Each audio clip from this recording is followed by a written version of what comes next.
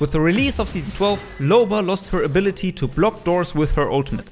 They would just phase right through it.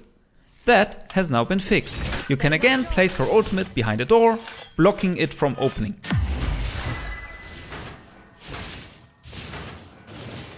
On single doors, this will result in the enemy having to kick down the door and then destroying the ultimate.